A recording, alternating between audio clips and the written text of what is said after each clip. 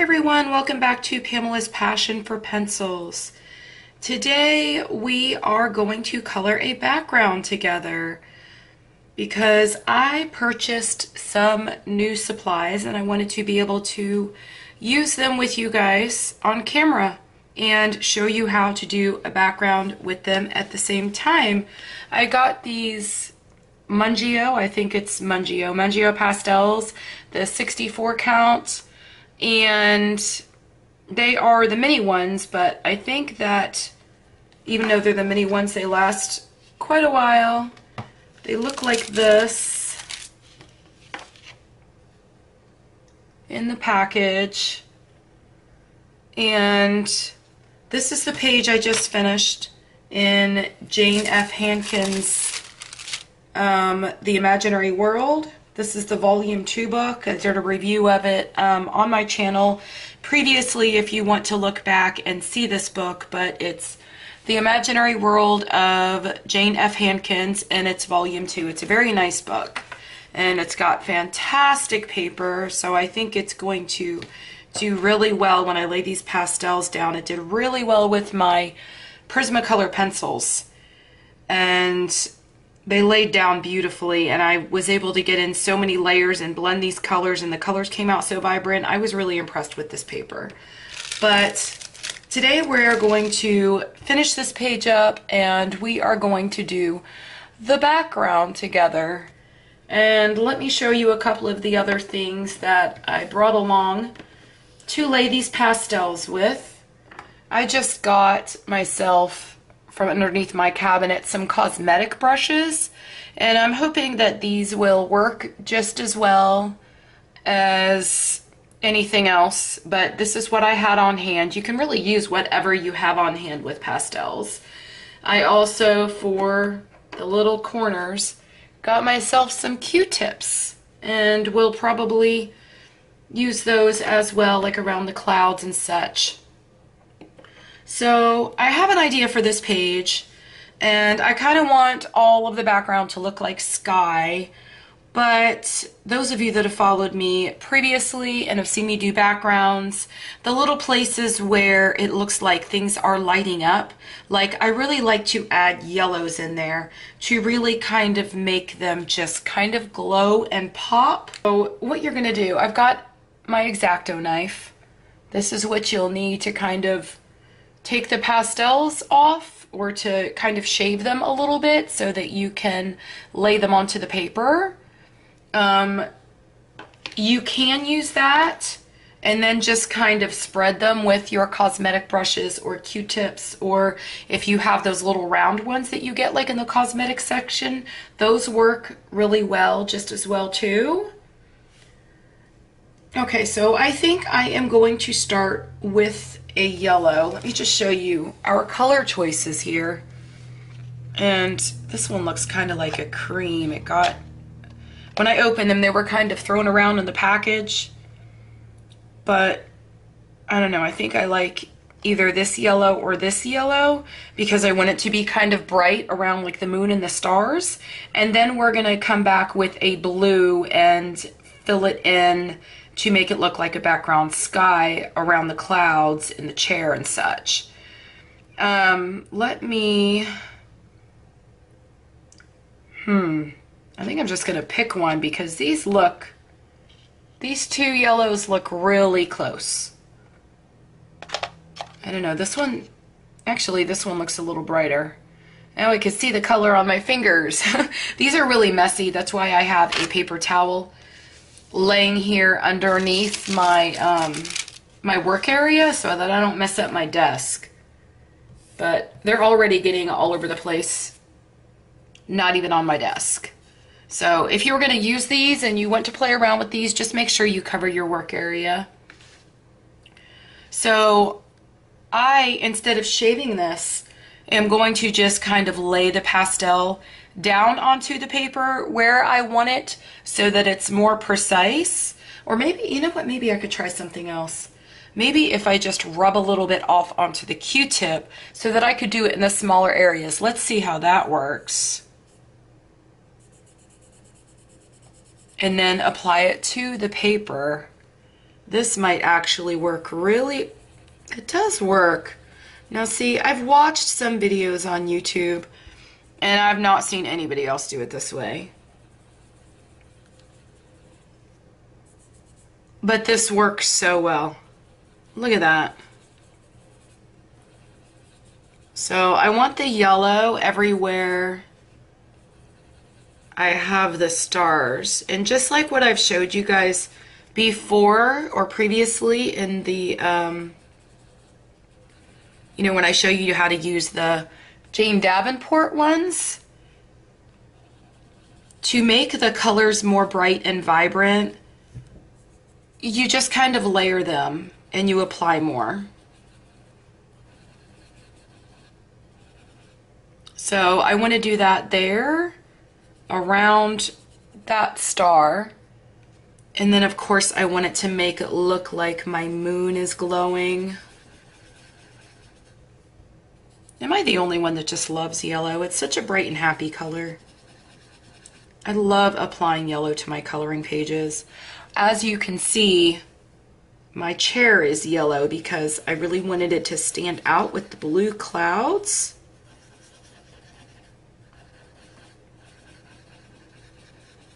But I really enjoyed coloring this. And the paper in this book made it even more so fun to color because it just took my pencils so well. And it's taking the pastels really well too. That looks really good. Okay, so let's see. We've got some more stars over here. So let me make sure you guys are in frame and we'll lay it here. I love this idea I came up where I just stick the Q-tip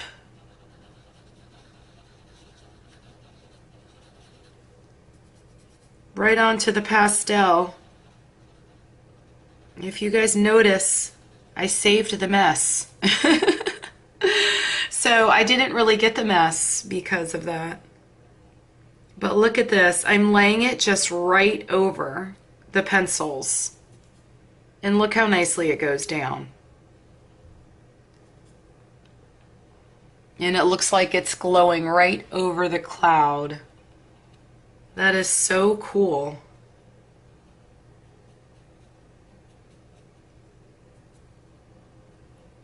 But I want my yellow kind of bright so that it really stands out. That's why I'm laying down just a little bit more.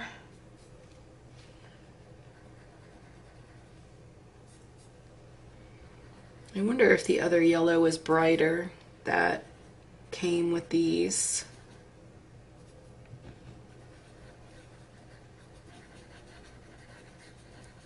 Should the moon be shining brighter? Now don't worry, like if you want to experiment with these pastels and you want to lay down more than you thought you would, but then you want to come back and be like, oh no, that doesn't look good there, and you want to take it out, these pastels erase really well. Let me show you. So if you ever feel like you've laid down too much pigment with your pastels, they erase really nicely, even on this paper. So you could just come in here and just erase it right off, and look, it's gone. That is the one really fantastic thing about pastels, is you lay them down and they come right back off. You just need an eraser. But when you do apply your eraser to your page, make sure that you have, or that you don't have any old color from something else you've erased on the tip of your eraser, because if you do, that's going to come off on your page. So you just want to be careful about that. So I really didn't want to erase that. I wanted to just show you guys how it works. So I'm going to put that back in because I liked it there. And I really like that color. I think that's all we're going to do with the yellow. I'm wondering if this other one is brighter. It looks like it might be a little bit darker. Let me lay a little bit of that too.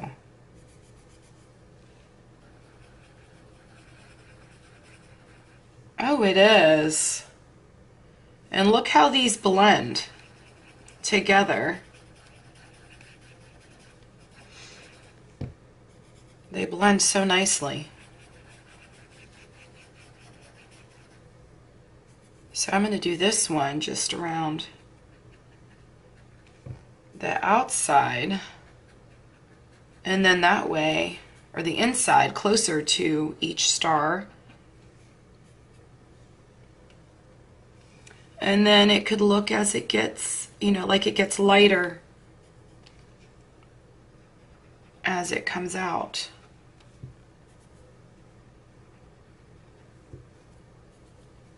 Oh yes, this one is much brighter. And I'm really loving that, how these Q-tips are working with the pastels.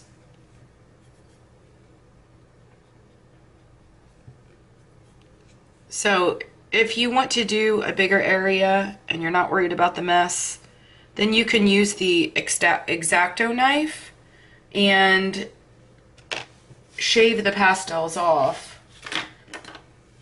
So now I want to come in with a blue, and here, let me show you our choices of blues. I wonder which one would be closest to, like, looking like the sky. This one here looks like it has a lot of teal in it, but then some of them look like they would be too dark. Maybe this. Oh, or this one. This is pretty. Or is that purple? Let me try it here on another Q-tip and see what it looks like. Oh, that's a pretty blue. Let me see what it looks like here, because we could always take it off. I don't know, it almost looks like it has gray to it.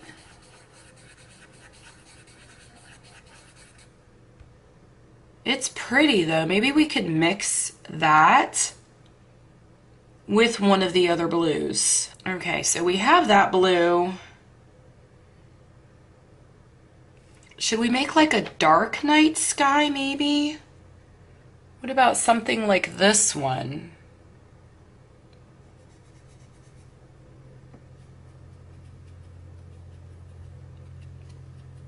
No, this will be really dark, but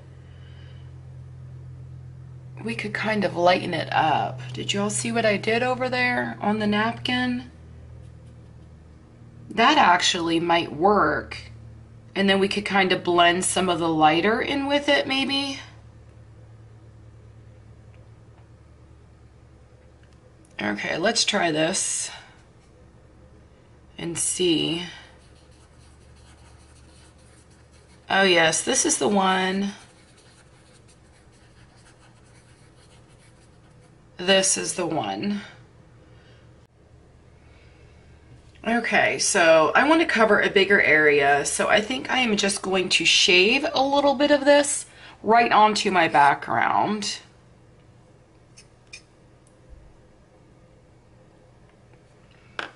I just did a very tiny bit, and I don't want that on there. I'm probably going to have to come back and get that off, but probably should have done the background first.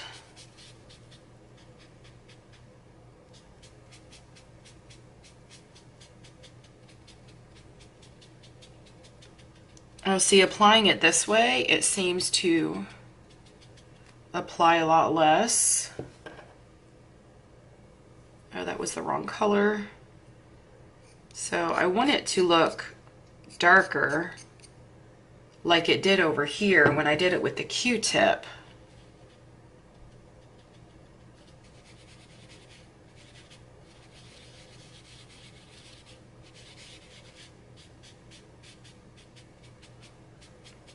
Oh, this is pretty. You have to be really careful to keep it off of your actual coloring in the areas that you don't want it. And I got some here, so I'm gonna have to come back and I'm gonna have to fix that, which is not a problem to me.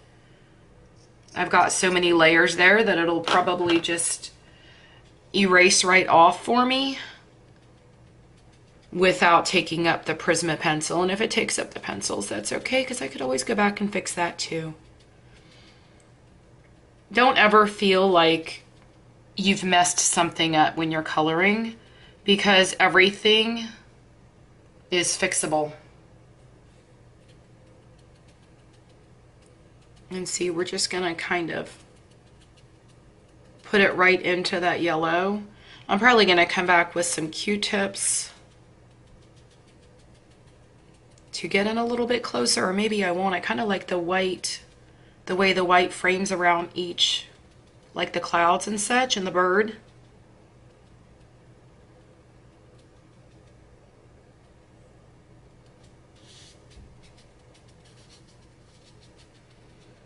But these cosmetic sponges are working really well. Kind of spreads it out a little bit more.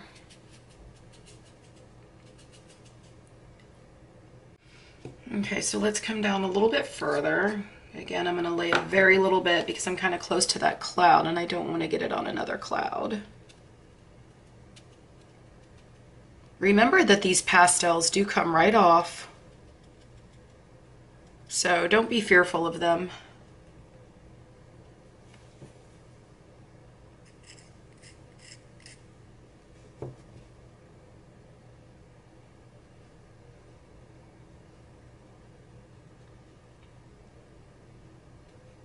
Probably better off with the Q-tip here, but the way it lays down is much different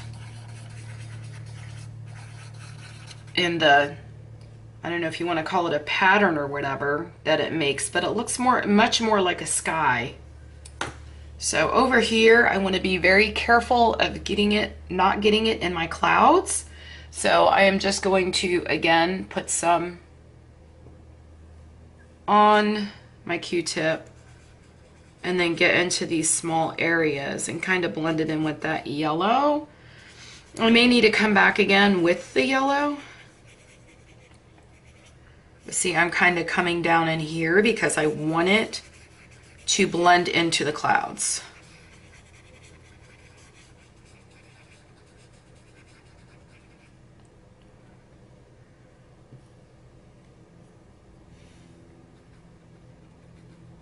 So yeah, all these little small areas, I would use a Q-tip.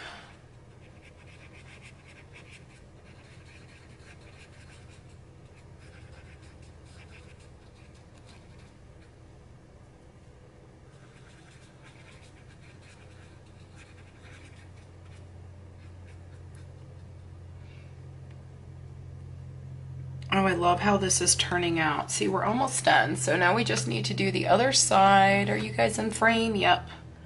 So let's just come in here and go around this cloud, because of course I don't want to get any more in my cloud that I'm already going to have to fix.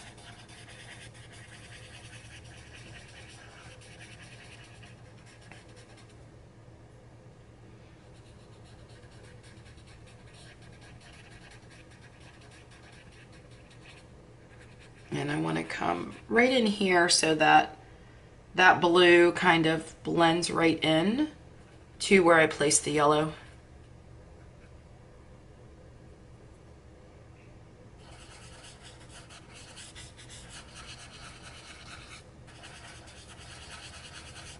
Yeah, I like the way these Q-tips lay it down. Much better than the makeup sponge.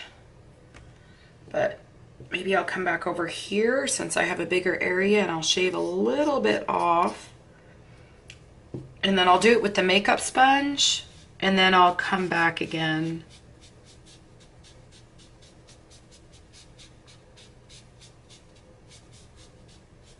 With the Q-tip to kind of give it the little bit of that different texture that the Q-tip provides.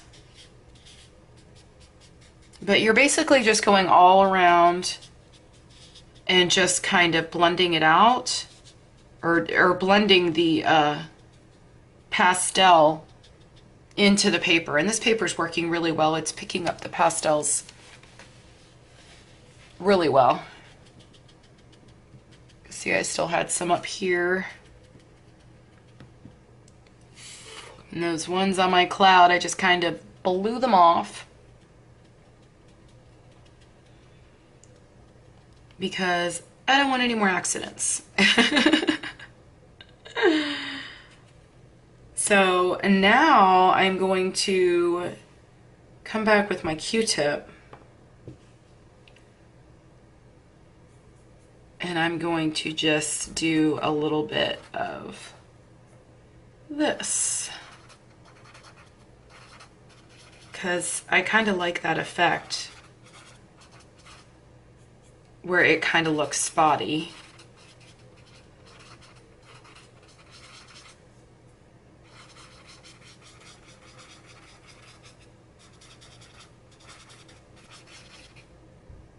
I love that. Can you see that on camera? I hope so. I want it to just kind of look darker in certain areas.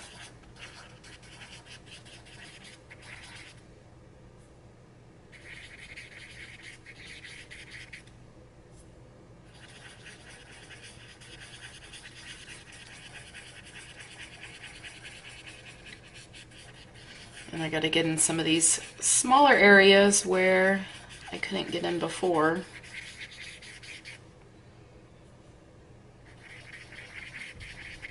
You'll see how I kind of have, I'm only using the one blue, but it still looks like I've kind of used two because I'm just applying it darker in certain areas.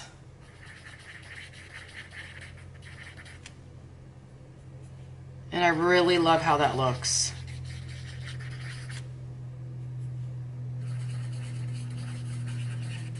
It just looks like a natural, more natural sky to me.